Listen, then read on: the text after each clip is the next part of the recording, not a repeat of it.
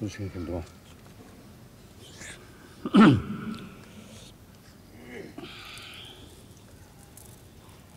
줄 가자고. 줄 가자고. 가.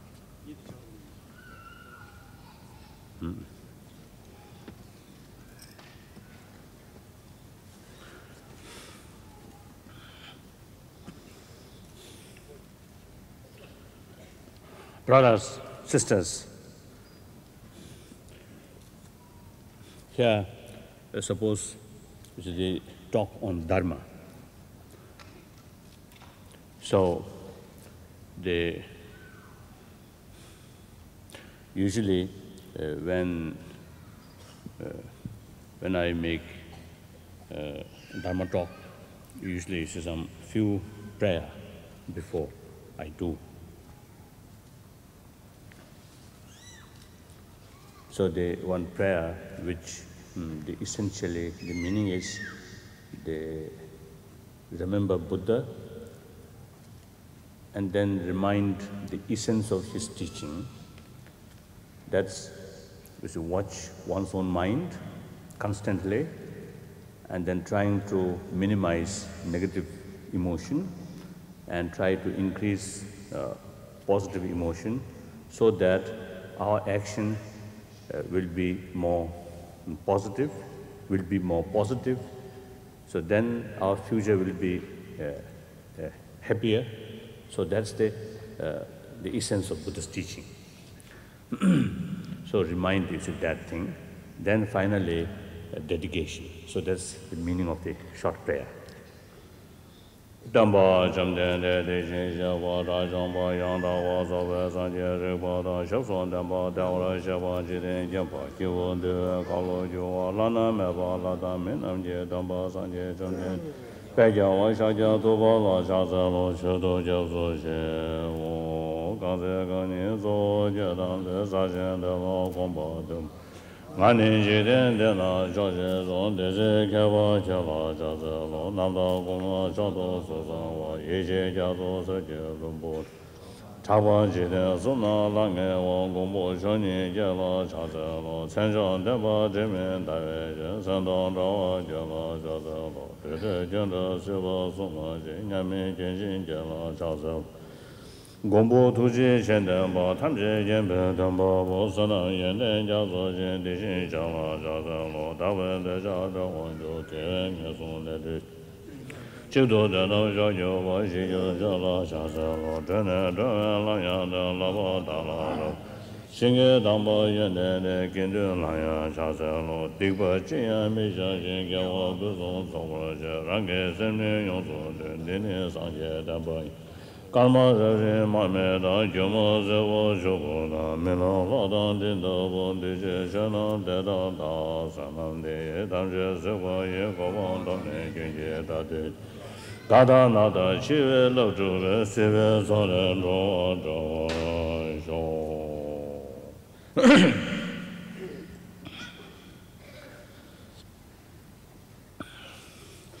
I will try to explain the essence of Buddhism through my own broken English. Occasionally, I may explain in true Tibetan, so my helper will translate.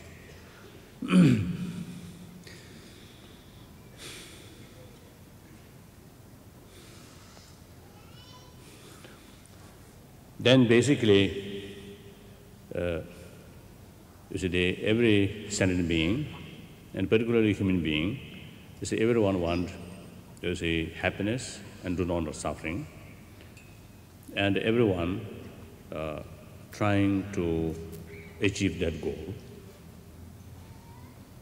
I think everyone is involved or committed according the method which each one believe the best and the effective method. So. And then again, the method become much variety or a lot of differences. Different method came because although all one, they want happiness, but the happiness, there are, I think, many different levels or different levels, or I think the different meaning according to different individual. Another word, I think the happiness in the sense short interest or short in near future or longer future, or that kind of issue, depend on these time factor, or how to say, I don't know. You see, some people consider the immediate interest is most important. Some people see the longer term consider more important, things like that. So there, I think it becomes differ mainly. You see, one group of people, all sentient being, and including human being, you see, mainly, you see, they pursue through material development, through material sense, right? Through the means of material progress. You see, another, they trying to achieve that goal through more spiritual way. Perhaps I think today, about 5 billions of humanity, I think majority simply is concerned about material thing. And obviously, you see, they much more concerned about money matter. And then there's a small group of people, you see, think the importance of spiritual experiences. And then within the group of people who believe, you see, some different kind of religions, there are also, you see, basically, I think you see 2 groups. One group of religious belief is, you see, the Creator is the supreme, supreme thing. The Creator is the basic belief, basic faith. Then another group, Buddhism and Jainism, and also one ancient Hindu religion, a part of Hindu religion, that is Sangha philosophy. Within Sangha, there is 2 groups. One accept Brahma is the supreme, the Creator. The one do not accept that kind of Creator. So including that, so mainly I think 3 ancient Indian philosophy do not accept the Creator theory. Then within that, another category, again there are, I think, 2 groups. One is one group accept I believe the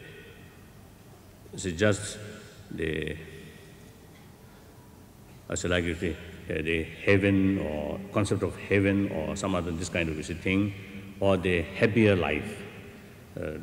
Do not consider or do not talk about the nirvana or moksha. So one group, they consider the ultimate goal should be nirvana, moksha. So that they consider that is the permanent happiness or lasting happiness. So that called moksha or nirvana. Now within that, again, one group believe moksha or nirvana is something like a country, something like heavenly, something like a different place to be reached. Then Buddhism do not accept the moksha, not that kind. Moksha means the mental state where they completely purified one's own mind, and then that state of mind called moksha. And then within Buddhist, again like the Vibhasik school of thought, they say when the individual become Buddha and reach Mahaparinirvana, then no more continuation of that being, that person. That person, individual person or individual identity, no more. So that's one school of thought. Then the rest of the school of thought, and particularly like Nagarjuna, he stated, if that is the case, then who achieve nirvana? And how to say is who achieve nirvana or Mahaparinirvana? So long the being is there, not Mahaparinirvana, not the Mahaparinirvana, but as soon as Mahaparinirvana materialize, no more person. So then it is difficult to say our goal or our final goal or aim it should be nirvana. Now that is difficult to say. So therefore, the Nagarjuna say the whole mind not necessarily negative. So basic mind is neutral. Can be influenced either by positive emotion as well as a negative emotion. The basic mind is pure. Therefore, there is no reason when we purified our mind, the mind should discontinue. Right.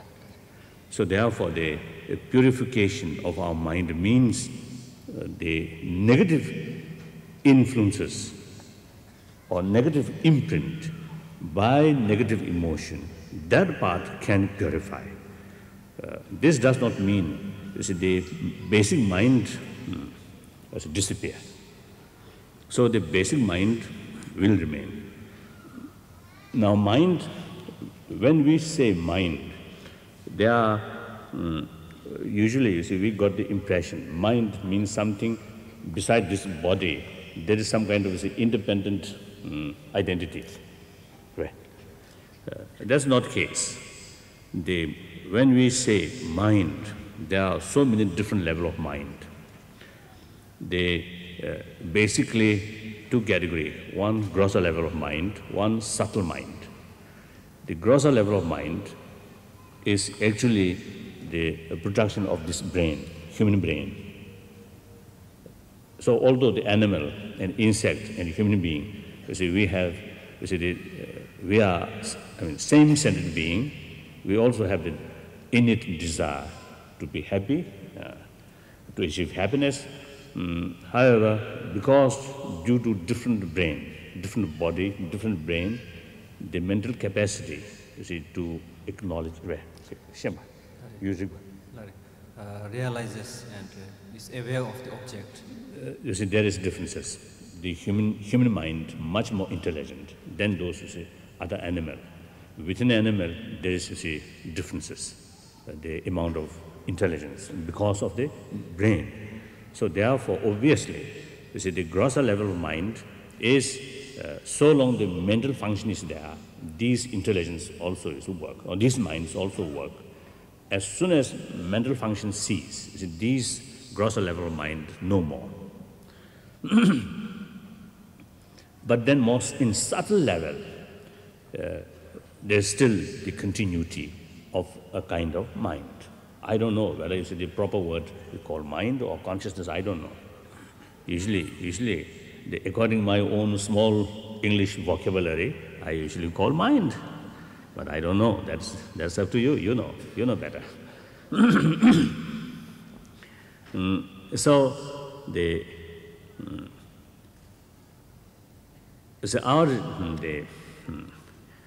our belief, now even these days also, some people, even after death, they medically say, already dead.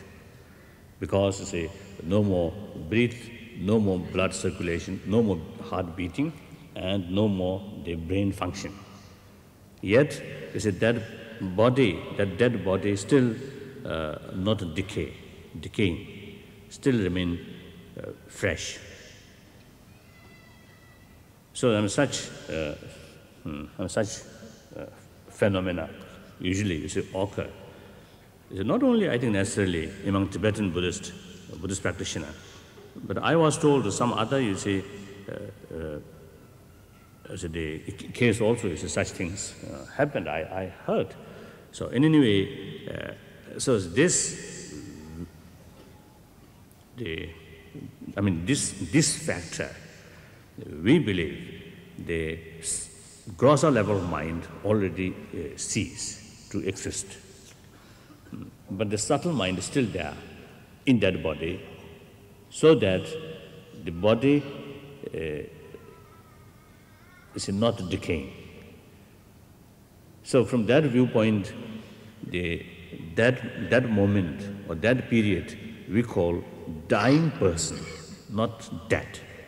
So as soon as that, the body become decayed and getting this bad smell or things like that, or the change, the facial complexion. Then we consider dead. So therefore, this is one reason.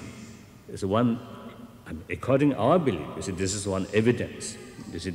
There could be the different level of mind. And also, in the awake time, now just this moment, we are using certain level of mind. We are using certain mind. These are very, very grosser level. Then when we are in the state of dream, another deeper level of mind occur. And even the deep sleep without dream, that moment, another more deeper level of mind, experiencing. Then the occasion when you see someone fainted, even you stop the breathing, that moment, another deeper level of mind, experiencing. Then finally, when we dying, the time of death, the most, the subtle, the mind, manifest.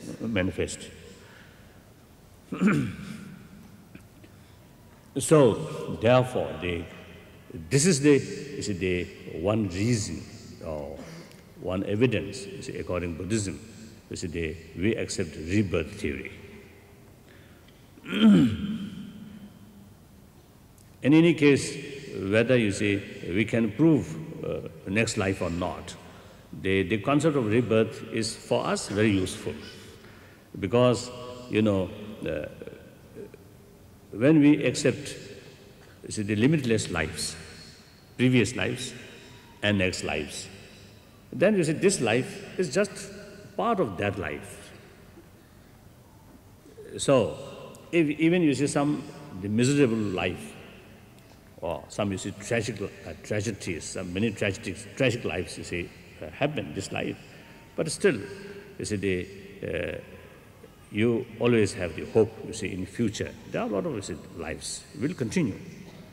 If they accept only one life, then if this life become worthless, then no hope, isn't it? So therefore, the concept of rebirth theory is to those people who accept that philosophy is something helpful, in the sense widened our mind, our concept. And at least we find some life to blame. Because of this life, something happened, some unfortunate things happen. Now we can say, our previous life done something bad, so today we suffer. So instead of blaming on other, he did or she did, instead of do that, just blame our own previous life. So anyway, useful, isn't it? At least I think less trouble. If you blame oneself, one's previous life, there is not much, danger. If everything blame on there, then more danger, more problem. So this is the one Buddhist. So the more profound Buddhist school of thought, they say the continuation of mind is always there. No beginning, no end. Therefore, when, like Buddha Shakyamuni, when at Kushinagara, when he achieved Mahaparinirvana, that does not mean the Buddha's individual mind ceased completely. The Buddha's mind is still there. Then the next question is according to the Buddhist concept. Now, if you see Buddha Shakyamuni, his mind still remain there, then what kind of mental state? What kind of the next his engagement, right? Next thing. Then the Bodhisattva Yana or Mahayana state says the Buddha Shakyamuni is just a manifestation of the another, the higher, another being who has achieved higher realization. So therefore, in any case, when Shakyamuni Buddha disappear, his physical, his body, then his mind is still there. So that usually we call the Dharmakaya. Or another word, something like the Kasada. It's called something like a truth body. Yes. Now from tantric viewpoint, then this very mind, or this mind, when this mind, they completely purified all the negative influences, negative imprints, then that mind become the mind of Buddha. Another word we call Dharmakaya.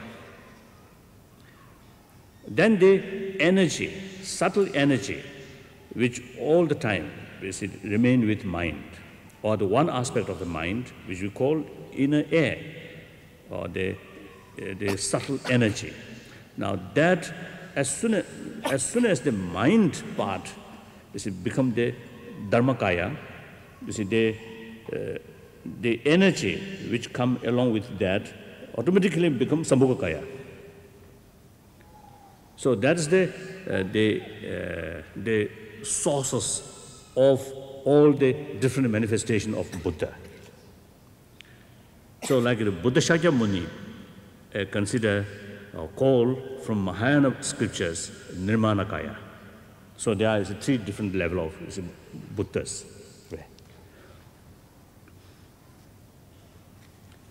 So another word, we also say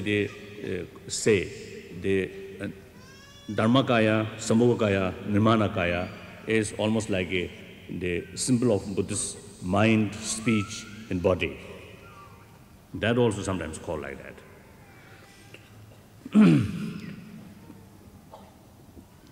So now you see here, within Buddhism, there are different interpretations about the state of Buddhahood and also moksha. And I think the different explanation about moksha comes mainly the different interpretation about ultimate reality. That's we call shunya. So due to the different explanation about shunya, so the definition of moksha also become different, and also the definition of delusions. Delusion, right? Delusion. Afflictive emotions. Afflictive emotions. Yes, afflictive emotion. You see that, or ultimately the ignorance. It's the definition of the ignorance become differ. So now here I would like to. So this to me is very, very useful. In the sense, when I saw, the different philosophy or different, interpretation about, the ultimate nature, ultimate reality, and the state of Buddhahood, these different interpretations generally relying on Buddha's own word. So it looks Buddha, Shakyamuni Buddha himself, see, created all these different philosophy. As a philosophy, one another, you see, there is contradiction, there is a lot of argument, disagreement, but all comes from one source, Buddha Shakyamuni. Then in a way, Buddha deliberately creates a lot of misunderstanding between Buddhists themselves. So this, the reason is, the Buddha's teaching come for the benefit of his follower. So among his follower, there are different mental disposition. Therefore, according each mental disposition, the mental disposition of the different individuals. You see, he taught accordingly, you see, the different philosophy or different tradition, different interpretation about ultimate reality. So there is, you see, there is no reason to make a conflict. Right? So this is very helpful. Now, seeing within Buddhists ourselves, you see, that things, you see, happen, then towards other religions, you see, the tradition. Yes, there is big differences. Some say God, creator. Some say, you see, there's no creator. But it doesn't matter. You see, so long each religion, each tradition have the potential to create better human being, warm-hearted person.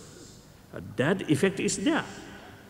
In the past so many centuries, it served millions of people. Even today, all these major world religions such as Christianity, Hinduism, and Judaism, and Muslim, and so on and so forth. You see, these, even today, you see, millions of people getting benefit from these different traditions. So therefore, you see, in order to develop mutual, genuine respect, genuine appreciation to all other different religions, you see, in order to develop that kind of attitude, this, you see, the different teaching within Buddhism is very, very helpful. So I just, you see, explain casually about these differences. Now, you see, my basic, you see, talk about the basic structure of Buddhism. Now you see, everybody knows the Buddha's, the first sermon, the Four Noble Truths. You see, the true suffering and two causes of suffering and true cessation of the suffering and two paths to achieve true cessation. Now that's, you see, the Four Noble Truths. Now this is the basic Buddhist teaching. The Mahayana teaching as well as the Buddhist Tantrayana teaching, all based on this doctrine. I think, as a matter of fact, if someone practice according to the Four Noble Truths teaching, yes, that person can achieve certain achievement, can achieve. Then suppose without practice of teaching according to Four Noble Truths, and trying to practice, you see, the Buddhicitta, suppose, it's a Mahayana teaching, impossible to get genuine experience because of this practice, without this practice. And Tantric also, especially Tantric teaching, without these two other, you see, basic practice, you see, you cannot produce satisfactory result, or you cannot achieve the satisfactory experiences. So therefore, you see, without these two, the practice of the teaching on the basis of Four Noble Truths, yes, you can change, you can improve, you can achieve moksha. But without this, by these two, no, impossible. So therefore, this is the foundation of the whole Buddhism.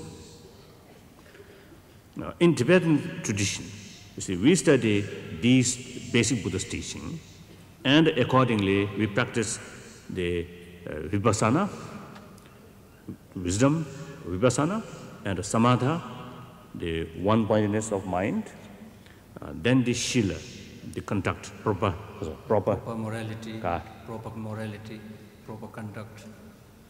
So these three things, you see, as the practice of the basic practice.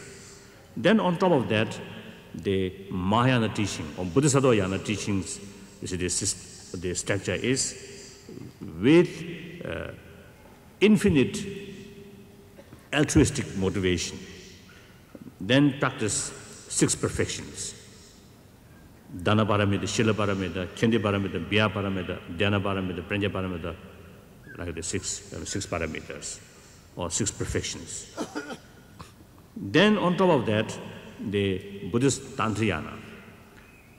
Here, on the basis of these basic practice, then the special feature in order to develop quickly about vipassana experience. Then you see the deity yoga included. Deity yoga comes, the practice of deity yoga comes. So therefore, the basic aim of practice of mandala or the deity yoga, the powerful vipassana within short period, development of powerful, forceful vipassana within short period. That is the main purpose of the visualization of mandalas and deities.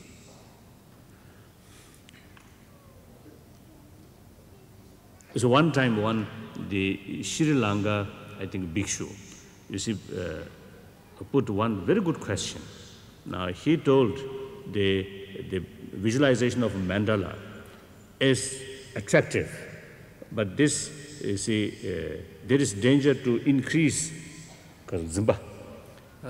grasping, clinging. You see, there is danger to increase, what to say, the strong grasping. Yes, strong grasping, you see, the feeling. Yes, it is true. That's why in so many centuries from India, the subtle sort of discussion about the value of the meditation on deities, on mandala. It's a lot of debate, a lot of debates, a lot of a lot of discussions are being made. Or made clarification, or made the special explanation about the purpose of the deity yoga. So, it's a Tibetan practice. It's all the essence of the Savaga yoga. Savaga, what's that? Shamatha. No, the Theravada tradition. Yes, Theravada tradition, or the Vinaya tradition, and then Bodhisattva tradition, and then Tantrayana tradition, all come together and practice simultaneously.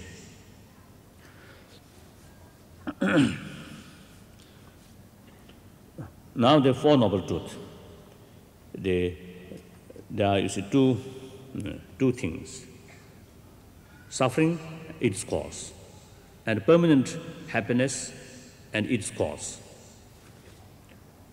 You see, two things. Everyone wants happiness and do not want suffering. So both suffering and happiness comes its own causes. When there is cause, result will, generally speaking, definitely come. Without causes, even you want the result, there's no possibility to happen that. So, if you're concerned about the achievement of happiness, you must have to deal, or you must generate the causes. Yes, with the causes of the happiness and remove the causes of the sufferings. So you see, if you want, the happiness, since happiness depends on its causes, therefore you must create, or you must have the causes of the happiness. If you do not want suffering, you must avoid the causes of suffering. So this is the logic. So this implicates the things, entirely depend on its own causes. Then that causes also, depend on its original causes. So go like that, causality, the law of causality. It's always go like that. And on this basis, one important Buddhist teaching is impermanence. What called anicca, isn't it? Anicca. Always impermanence, always changing, momentarily changing. And also, since result depend on causes. Without cause, result would not happen. So therefore, the further elaboration about the cause and effects, link, the Buddha stated, in order to explain the cause-effect relationship, Buddha expounded the 12 interdependent relations. 12 interdependent relations. I think. Repeat. Clear. In order to explain the relationship between the cause and the effect, Buddha expounded the 12 interdependent relations. Some kind of 12 point Buddha mentioned. From the ignorance, then action or karma, then the chit or the mind. So go like that. The 11th birth, the 12th old age and the death. So the death and old age as a symbol of suffering. So that suffering, how it comes? Due to previous, causes, conditions. The suffering result which we do not want, which we want to overcome. So therefore, if we really want to overcome this suffering, we must deal with the first point. That's ignorance. In order to, eliminate negative action or action which bring the negative result, this action due to motivation. Here in the motivation, in the sense, ignorance or desire, attachment or hatred. So in order to remove attachment or hatred, the ultimate cause of all negative emotion is ignorance. Therefore, unless you remove ignorance from your mind, the rest of the 11 points automatically will come. So this Buddha's explanation also indicates the interdependent nature, law of interdependency. Again now, within, this usually called the wheel of kasa, wheel of samsara.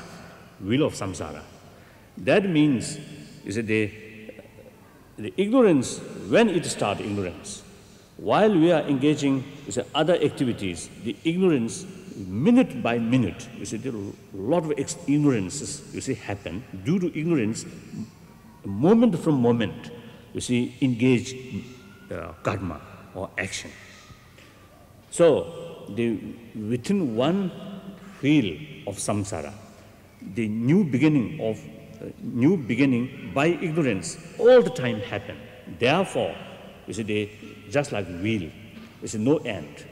Unless you remove this ignorance, the 12 link, 12 link all the time, you see, go round, round, round.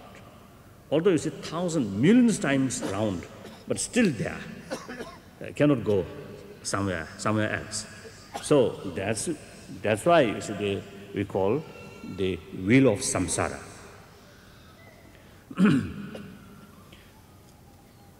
So now, then again what time should we leave? Should finish? 2:30. 2:30. We can go this we can go this kind of talk, I think, hours and hours and days. Then you will boring. So now the essence, now the teaching of Four Noble Truths, and further elaborated the 12 link. This, I think, the basis of all Buddhist teaching. Very, very important to know. Then since you say our future, our happiness depend on action, right kind of action or positive action. What is the demarcation and a positive action and a negative action, and a positive emotion and negative emotion? And now here is emotion. You see, as a result of my meeting with some scientists, some is I think psychologists, right? Psychologists. Some is the Western scientists. Then I got the knowledge, the emotion not necessarily means something negative.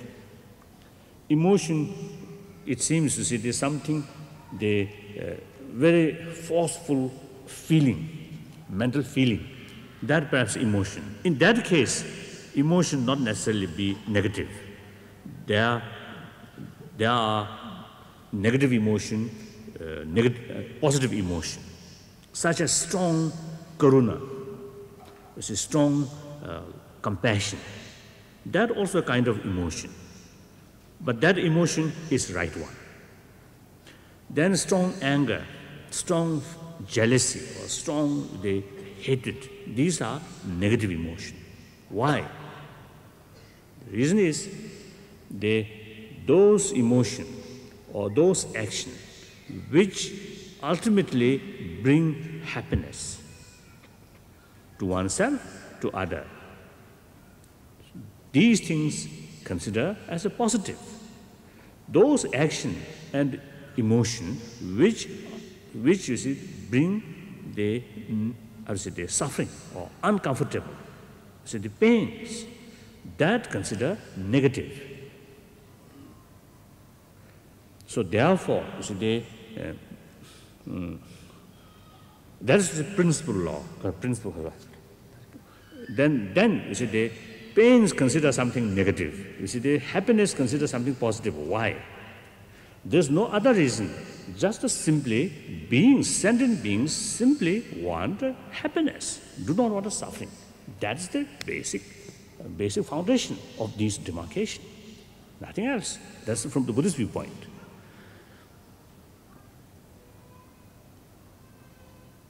So then how come this being? There's no reason. That's just the nature. In order to know, you see, the phenomena, there are four ways to analyze. One, we call the Chunjiriba. Which is based on the natural law. You see, like the desire of happiness, it's just a nature. And the feeling of I, it's just a nature. So this is, you see, the one way or the basis, I think basis. On that basis, now you see then again now the space is space. The different elements, it's just come like that. So that's the nature. So the nature law is the basis. On that basis, now the second way of investigation, that is, on that basis, now you see and the causality sort of law. You see, external matters as well as internal, you see, mind's experiences, you see, both cases, you see, something happen, and it make, you see, new production. Now today, for example, you see, this morning, you see, suppose my mind feels, you see, happy, and the rest of the day feel happy. Some, you see, the morning, some, you see, some kind of, you see, terrible anger or something happen. The rest of the day, even though anger no more there, but some traces of that anger still there. So that's the result of that, the morning's experience. And the external things, everybody knows. You see, that is the one way, you see, to investigate, to judge or to investigate. Then another way is you see, the things are dependent on many other factors. So now, for example, is the mental peace of mind. Not necessarily, you see, come, or not come just through one source, but depend on many factors. And so you see the one new development happened here, and some far remote area, it impacts, its consequences reach this side. Something happened here, you see, consequences reach, or the vibration reach their side. So that's interdependent. Then,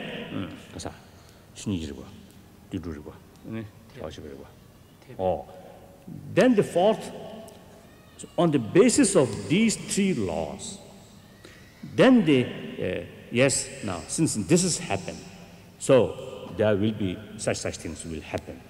And if we do not want that event, we must deal with at now to avoid this. Then the result will be satisfactory. So that is the, you see, logic. And also, you see, to prove, you see, one point, you see, from there, now here, it is such things happen because of that. Then go like that. Then finally, you can pinpoint now this is the reason why, you see, it happened something there. But finally, this is the causes.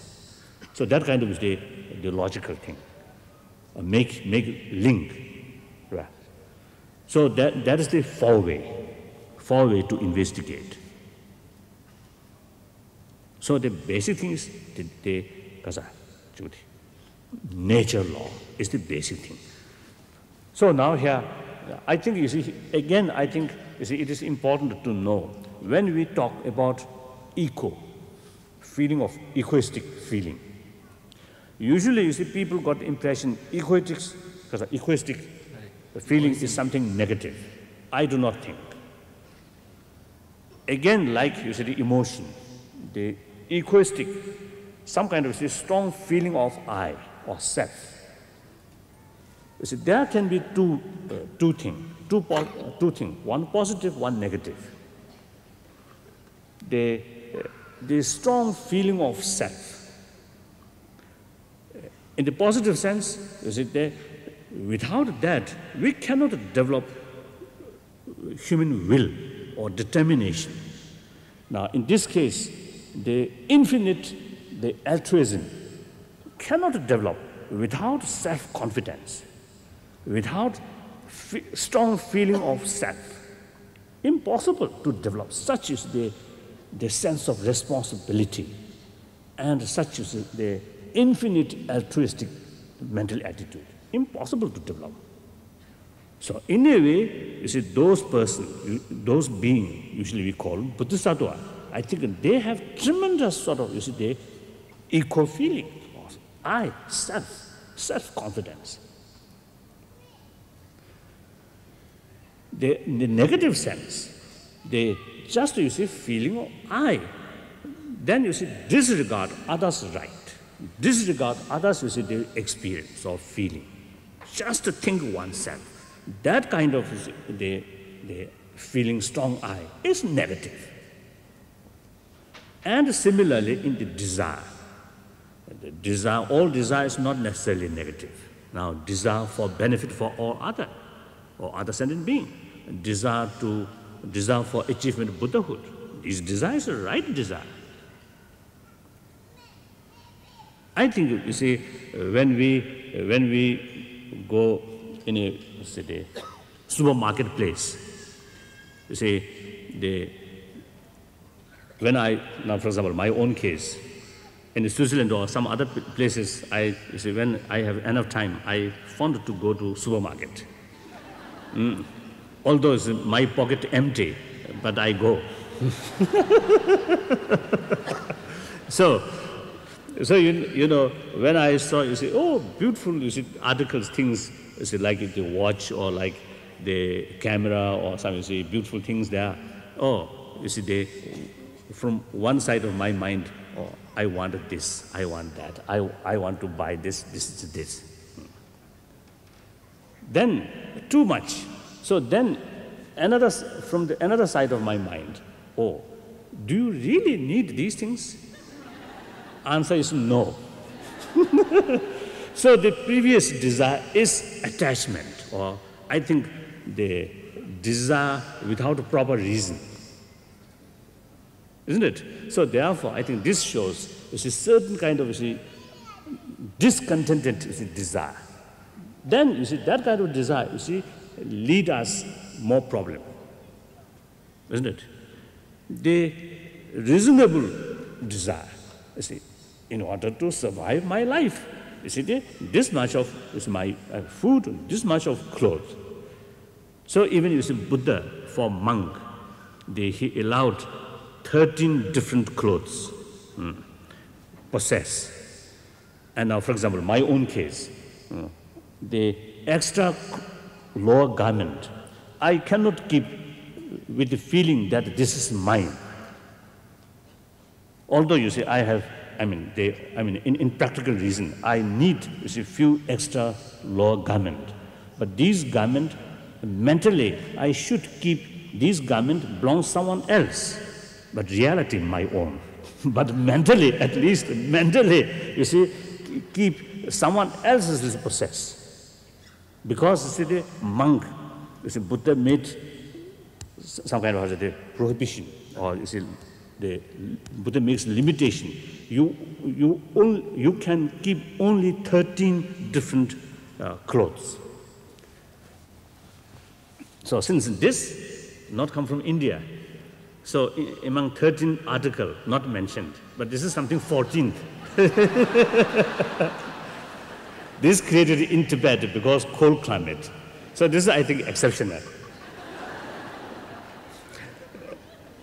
So you see, these, you see, they create some kind of, you see, contentment. So the desire, desire with contentment, that's a proper desire, or reasonable desire. You see, that desire lead our day-to-day life. And in spiritual sense, you see, life by life. And then stage by stage, finally Buddhahood. Because of this desire. So I think it is important, you see, to make a distinction, you see, within these strong emotions. So now the point is, now here, basically the negative, when we say negative action or negative emotion, means those things which ultimately bring some uncomfortable, some pains to both, you see, oneself as well as the other. So here now, those actions, such as killing, such as stealing, such as lying, such as sexual misconduct, right? Sexual misconduct. Now you see these creates, although temporarily that person who indulges these things may get some kind of immediate satisfaction, but long run, but you see at immediate level, you see it hurts someone else. Then ultimately these actions bring oneself, you see, suffering. So these actions consider negative action. Then you see helping other, telling faithfully, you see they helping, you see discipline oneself. Now these are positive because you see at the moment, you see some, even though you yourself may find sometimes difficult to implement these, you see they think, but the other, you see for example, you see they giving some food, you see giving some money, you see especially like you see teacher giving education, you see like doctor, you see giving other, you see the good health.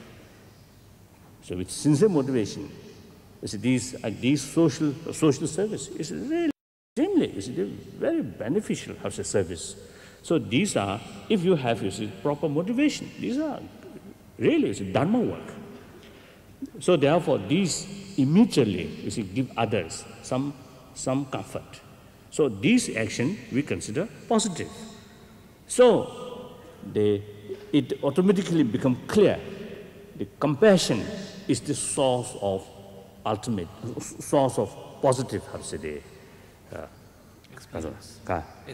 Yes, positive, you see, emotions and positive action and a positive result.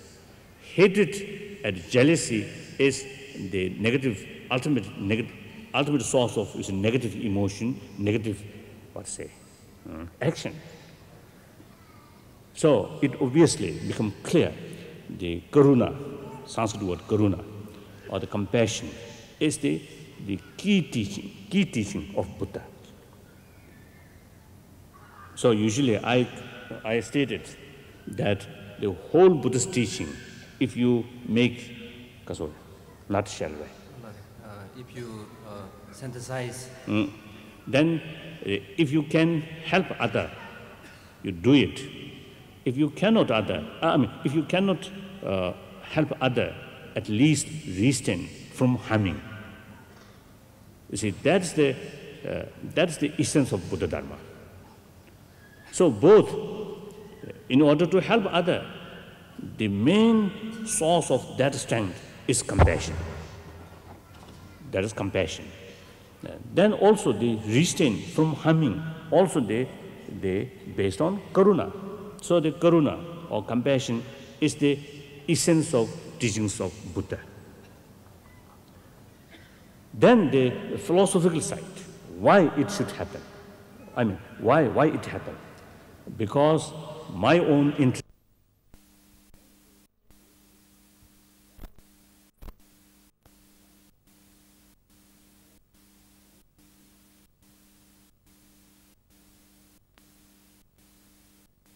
So that in order to have good future of myself, you see, I must not forget about others' welfare.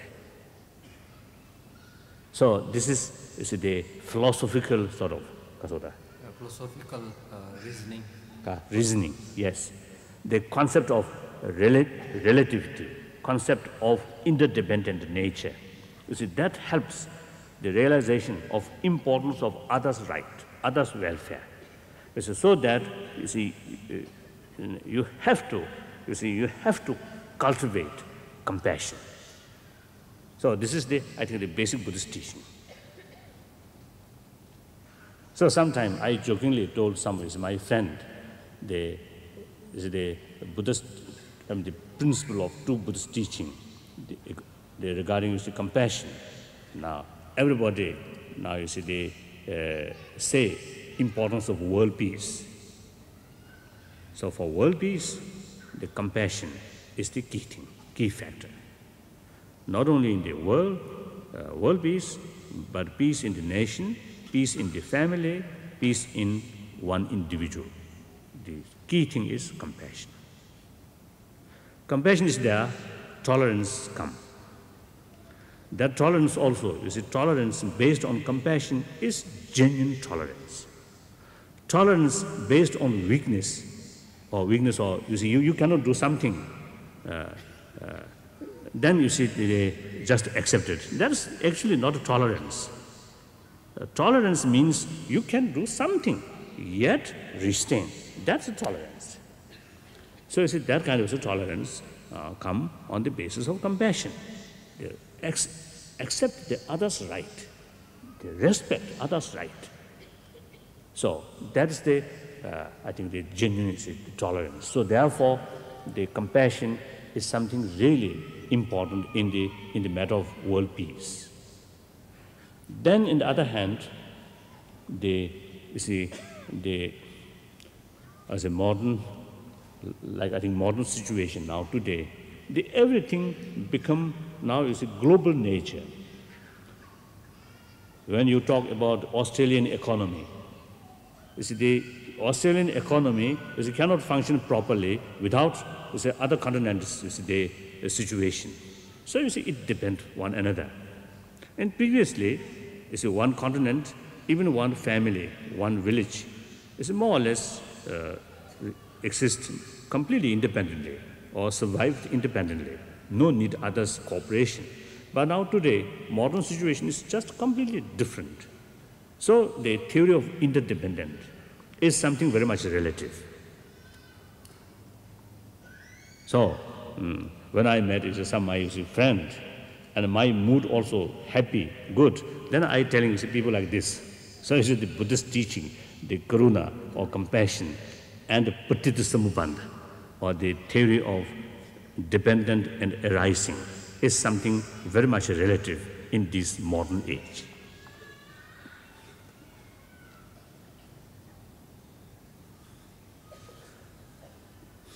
So therefore, the keeping in your mind these two things as the foundation of Buddha's teaching. Then, you see, the further development, the important thing is the realization of two truth. Now, two truth, although you see this two truth, concept of two truth, even you see Sankhya philosophy and many non-ancient Buddhist philosophy in India, you see all they consider the importance of two truth.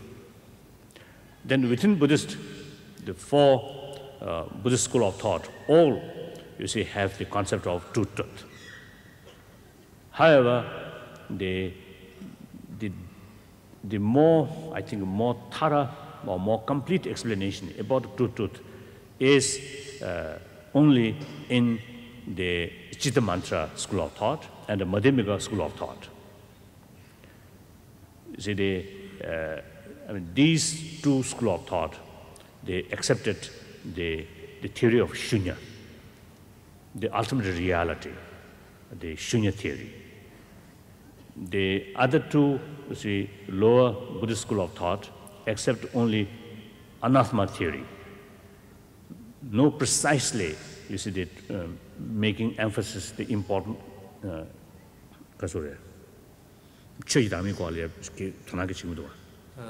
the first two tenets of Buddhist school of thought, there is no explanation about the selflessness of phenomena, even though they explain about the selflessness of person. So the two, sometimes we call the two Mahayana school of thought. That's Chitta Mantra, or another word, mind-only school. Then the Madhyamika middle school, right? Middle way school. Middle way of school of thought.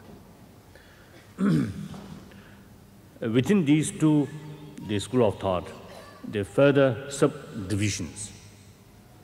There, in Chitta Mantra also, there are basically 2, and within there, again, it's a subdivisions. In the Madhyamika also, it's basically the Sotantic Madhyamika and the Prasangika Madhyamika, and the Sotantic Madhyamika, there again, it's a subdivisions. So now we consider the Prasangika Madhyamika philosophy is the best one. The more, the complete, rather, more subtle and more complete. Now, this judgment comes only on the basis of investigation, not relying on Buddha's quotation. Obviously, you see, each one, all 4 schools of thought, you see, each one have its own, the sources of Buddha's word. Source of reference is made to the Buddha, no doubt. So if we rely on Buddha's own word, then each one have their Buddha's word. So you see, we cannot judge, this is better, this is, you see there, this is right and this is wrong. We cannot say. So therefore, Buddha himself stated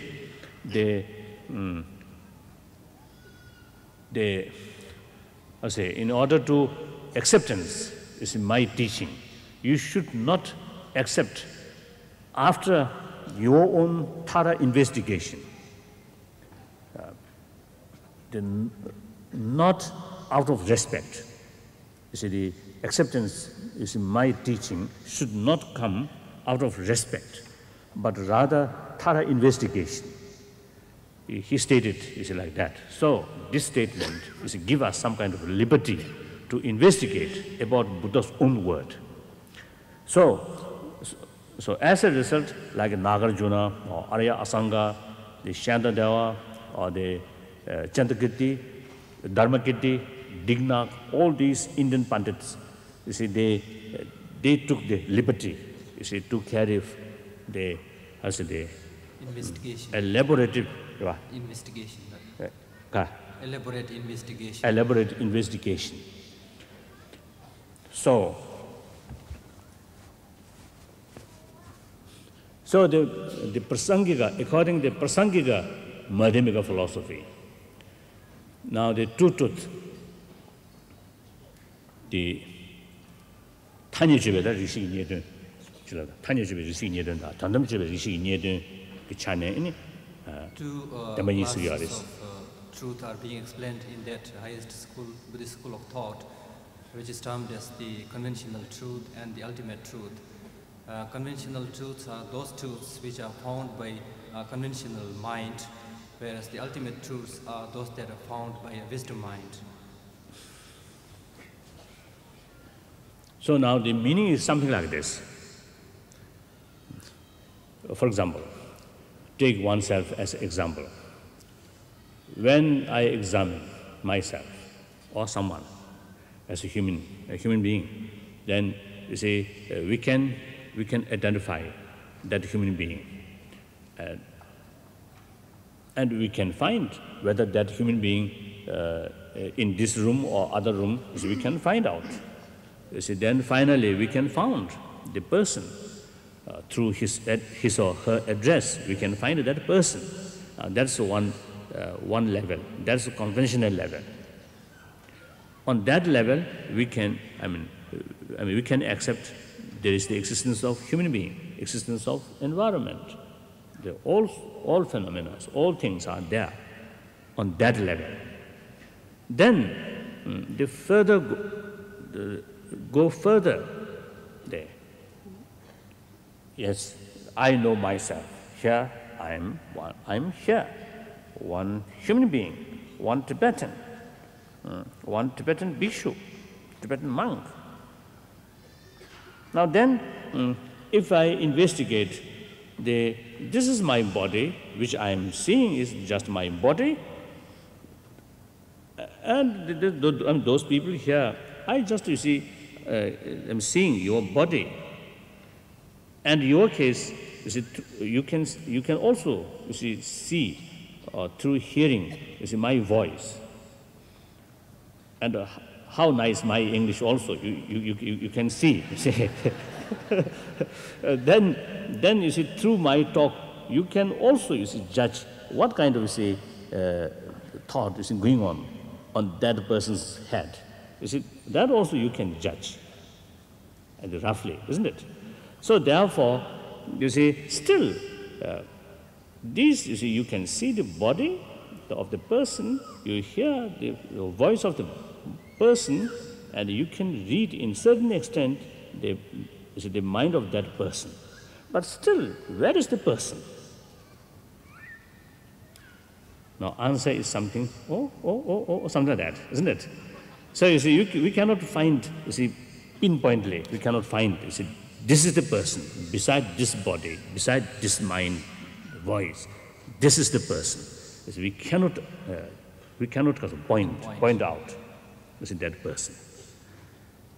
Again, yes, I can call, and everybody, you see, can recognize, this is my body, this is my voice, this is my brain, my thought. That also perfect, right one to say like that. But in real sense, if we further investigate, without investigate, we can accept. Yes, there is person, there's the one Tibetan there. But if we investigate, we cannot find that is a real person. So then, finally, the answer will be like this. The person, like person, or all other phenomena, including Buddha himself, including Shunya itself, the emptiness, the meaning of emptiness or voidness itself, you see, came to being on the basis of without investigation, on the basis of many factors we designated. So on mere designated nature, it can work. It can function properly. But if we dissatisfy that reality, and through further investigation, we cannot find anything, because things exist due to other factor, never exist by independently. So the existence of independent nature is right from the beginning never happened. So in reality, essentially, all phenomena are absence of independent existence. So therefore, things are in the nature of emptiness. So that's the Madhyamika philosophies, particularly Prasangika philosophy says like that. Now that is the ultimate reality. Then again, once you feel, you get some kind of feeling about that nature, then if you investigate further about that ultimate reality, ultimate truth, then again we cannot find the ultimate truth also. So therefore, Buddha says the emptiness of emptiness. So as you go further, you see nothing can be found. So including Shunya itself, including emptiness itself, or Buddha himself, you see, nothing ultimately can be identified. Right. So that's the absolute or the ultimate truth, right? Ultimate truth. Now why is it there's such as a theory, you see, consider something very important. Because negative emotion, the way to develop, or the way grasp when negative emotion developed, you see, towards enemy, towards friend, you see, when we fully developed, or develop the anger or attachment, during that moment, so our mental attitude towards that object is such that when negative emotions develop, the object appears as something from there, something independently is 100% negative, so that the negative emotion, you see, I mean, consider, you see, that is something really negative and want, you see, the no more there. That kind of, you see, the negative ill feeling or hatred feeling. Then another case, when desire, attachment developed, that object appears 100%, you see, positive. So during that moment, you see, you feel the independent, absolute positive or beautiful or something good appears. On that basis, on that appearance, your attachment kasota grasp. So that is the reality. So in reality, both your enemy, your friend, is that enemy not necessarily 100% negative. Your friend also not necessarily 100% positive. Both are, you see, half-half. That's quite nature. So therefore, you see, that conception is actually yulchin of this level. There is a concept which is based on wrong perception of the object. So in order to reduce that concept, now it is important to realize the ultimate nature of the phenomena. So that is the antidote. There's a counterforce about that negative emotion. So that's why, you see, the shunya theory become very important in order to eliminate all these negative emotion, negative concept. You see, it has become very, very important to have realization of that ultimate reality.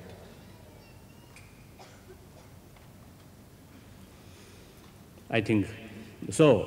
Once, you see, now the experience about the ultimate reality, the experience about the realization of ultimate reality. At the beginning, just a word. But then think, analyze oneself. And you see, during meditation, or say, a moment, you see, think about that kind of reality. Then next few moments, you see, look at, you see, some the appearances. Then also, you see, visualize, develop some kind of your attachment or your anger. Try to visualize. Then what kind of your feeling, what kind of the mental attitude towards that object. Then again think about the reality. Go like this. Pain.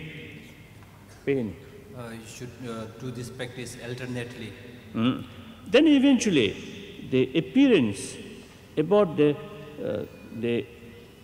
opposite appearance of ultimate reality comes clearer. Then that is something like a target, you see, to destroy through the middle way reasons. Here, there are two objects of negation. Object of negation that can be refuted through logic, and object of negation when you practice on the path. The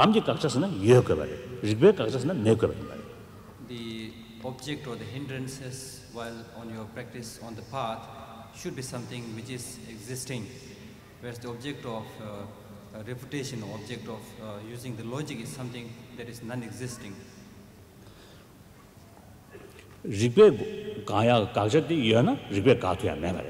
Because the object to be refuted by logic should not exist. If it is something that exists, then it cannot be refuted. Ona ribe kaza ye manyoji kaagwa khares laba ina me shindu chibe wangi lol nang da do lol le shen ani ko phung gu ye ba indu sane thana mabati mabana shin ribe tan la phamni shebu gu yare. Now the question arises, if something is non-existent, what is the purpose and use of refuting it, because it is already non-existent? Then the answer is, one definitely has to refute that non-existent object of negation through logic, because of our wrong conception. Even if things do not exist, but we see things as existing independently from its own side, and because of this wrong conception and confusion, we engage into all negativities. So through that process, one should be able to refute the object of negation, and through that process, remove the delusions. So you see, to investigate constantly, then you get a little bit, you see, the deeper sort of feeling. Yes, there is something. You may feel that kind of thing. Then further practice, further investigation. Then a short moment, you see, you can meditate or you can concentrate on the aspect of shunya. That's just nothing, just empty. Actually, not mere nothingness, but the meaning is interdependent. But when it appears just nothing, during that moment, to that mind. So that duration, meditate on that part, that aspect can increase. So the more increase, the time duration, more, longer period, the result will be different. So then, afterward, when we see something, when we deal with our ordinary daily experience or daily contact, the neutral mind, with neutral mind or positive mind comes, no problem. When negative mind comes, as soon as they start to increase the mental attitude, grasp the independent nature, then because of the previous experience, now that comes weak. Compare experience before, you see, it automatically becomes weak. So time goes like that. Further investigation, further practice, and plus the one-pointedness of mind, training of samadhi, go together. Then the samadhi, the purpose of samadhi is channelize all your mental energy. At the moment, our mind scattered, like water. So one, you see, they make it through channelize, then the force of our mind become forceful. Then channelized mind, concentrate on particular object, then it can go much deeper, can penetrate. So that's the purpose of samadhi. The samadhi itself is something common between Buddhist practitioner and the Hindu practitioner and many other practitioners. The samadhi itself is something common. But then you see, about vipassana, the realization of shunya, then is something different. So then, at the beginning, even you see, with combination of samadhi, the ninadachara. Then there is the dualistic appearance. Then further goes, then eventually your mind completely absorbed in the nature of shunya. Then no more duality appearances. Now further goes that, then it begins to eliminate the negative imprints in our mind. Then further goes, this is step by step. Then finally, all negative imprints in our mind can eliminate through that process. The final achievement is Buddhahood. But it seems very far, but possible. That is a Buddhist belief. Because each individual, even insects, all have the Buddha nature, the Sugata Shindaya or Tathagata Garva. So because the seed is there, the Buddhist concept is, since seed is there, so entirely it depends on our own effort and our own will. Otherwise, the basic facility or seed is there. So that's the about Buddhist how to say, idea. Thank you very much. Now finally, my dedication. Chanjo Samjo Rinpoche Maje Bana Jejo Jeva Nyamba Meva Yang Kone Kondo Pewara Jo Pama Semje Tamje Deda Denjo Jingen Ro Tamje Dado Dongba Chanjo Samba Kana Sushuba Deda Kunji Melum Drubjuru Je. Thank you.